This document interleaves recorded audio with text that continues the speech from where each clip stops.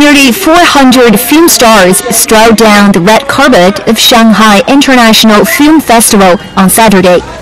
Former heavyweight boxing world champion Mike Tyson, who's guest starring in an upcoming Hong Kong film Ip Man 3, made a surprise appearance in a tuxedo, shouting hello in Chinese. Chinese actress Fan Bingbing, known to overseas audiences for her appearance in X-Men Days of Future Past, stood next to Hong Kong Cantopop king Leon Lai on the red carpet. The red carpet was also highlighted by Kung Fu star Jackie Chan. A group of films solely from the BRICS countries has also been a big attraction. According to Warner, the total box office figures, including China, Brazil, Russia, India, and South Africa, are estimated to double in 2017. And the market performance of both BRICS countries and the U.S. will look more like equals than ever before.